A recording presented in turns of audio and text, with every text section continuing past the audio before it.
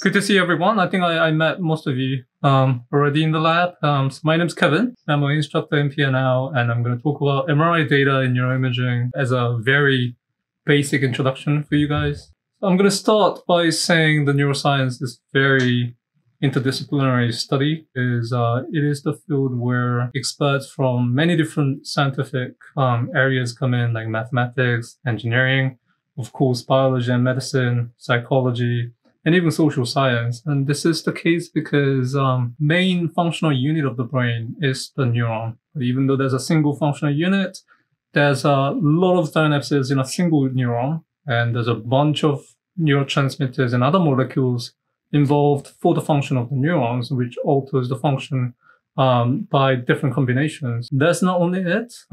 Multiple neurons form circuits, and these circuits also form maps.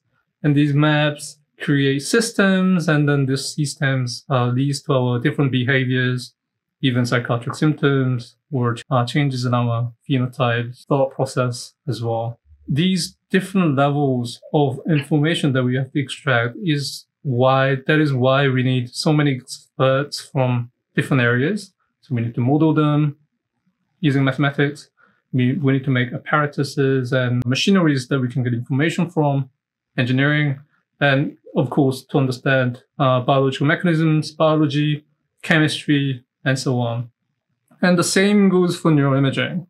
So when you think about neuroimaging, I normally think about a pretty picture of a brain, but the actual concept is a lot more wider than a simple pretty picture. Yeah, so you can think of neuroimaging a topic on an axis. So if you look at this way, you can think of it as a machine, the actual physical machine that you require your data from. And the human is where our question lies, our behavior and human disorders and so on. So the data from the machine gets saved as a signal, and this gets converted into data. And through a set of softwares, we study our behavior. So this is already a very wide range of topics within neuroimaging. So the same. So neuroimaging is also very interdisciplinary. In a little more detail, so in MRI machine, like MR physics, they study machines and new protocols that we can get better information in a shorter period of time. In signal, you will probably see very soon the MRI data is quite messy with noise. So a bunch of efforts are going on to remove noise from the information. And also data is massive, so we can't just go by one, just voxel by voxel. We have to create a model, and we have to analyze in a way that extracts the most information from the data. And we can't do this by hand. We need softwares, so we need to develop softwares for this. And then we will have to eventually run a study on specific samples. And for example, we will have to collect very homogeneous samples that represent the general population that we want to study. I think PNL is quite unique in a way that we have many different people in different areas of expertise. I studied biology and medical science. So I have my main interest in finding biomarkers for psychiatric disorders. But to do this, I'm using MRI data, and I'm making softwares to make it easier for me, for others as well. Other people also have interest in making better protocols, so we get better signal. And other people focus on analysis of data, denoising, and creating tools. So it's all different. So people next to you, they are studying slightly different things. But when we work together, that's when we can take an advantage of the environment, like PNL. So make many friends, as many as you can. That would be really helpful for your project. But if you overlay field that each person is working on, even in PNL or generally in neuroimaging, many of them overlap on the data. So human, they need data. MRI machine, they have to look at the data. Software takes inputs data and outputs data. And signal looks for ways to remove noise to make the better data.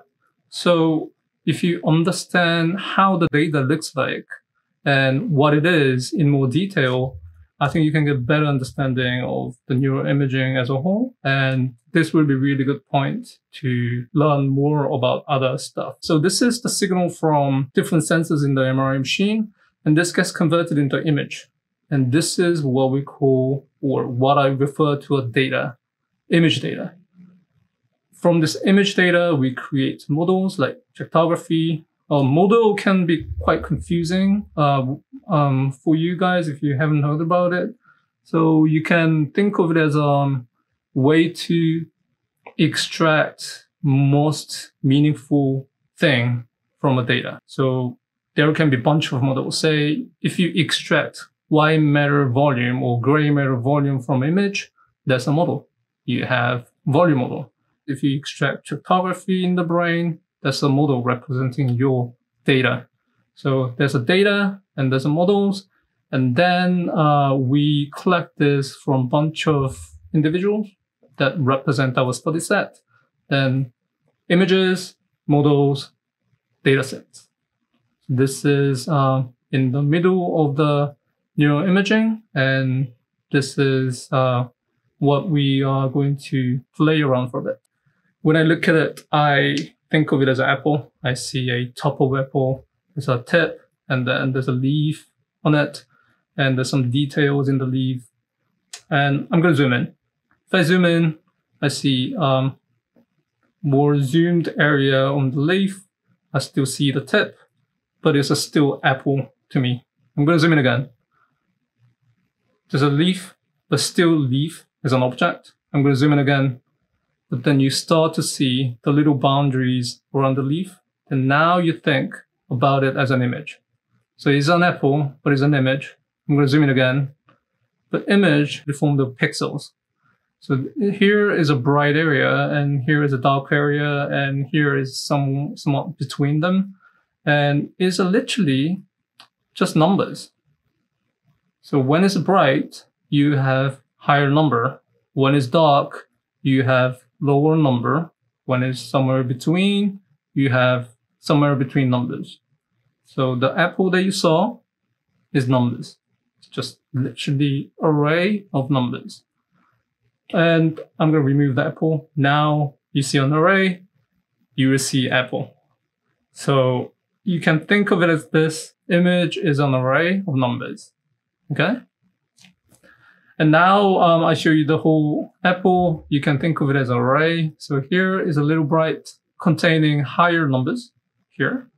And here is darker. So it's just lower number. It's an array.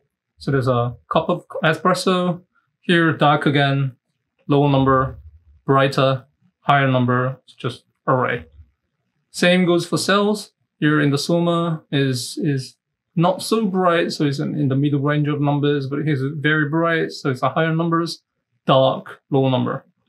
Same goes for brain. Here, this is T1 weighted image, and CSF is very dark, so you just have low numbers here in the array. And the fats around the skull have bright colors, then it's just containing higher numbers. That's it. So this is array like this. The next slice on the brain looks like this, still an array, goes on like this. So if you have the 3D brain, it's just 2D arrays laid on top of each other. This is simply number in array format. If you understand this, this becomes very intuitive to work with not only with data, but also with models too, because the models also have very similar structures. When you see a brain, you would probably think temporal cortex, frontal cortex, cerebellum, and etc. But now we can also think in terms of array. So the term just changes. As highlighted in Amanda's talk last time, the pixel is called just voxel, and it's just a unit that's containing a number.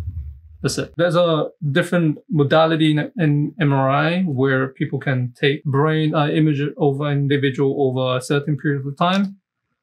First image, second image, third image, and just takes on and on and on for a certain period of time and investigate changes in the brain.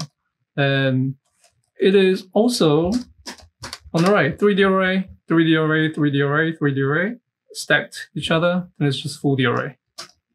Okay, diffusion is the same thing. Diffusion, we have a standard template that we compare other images to, and then other diffusion weighted images in volumes following is a 4D array.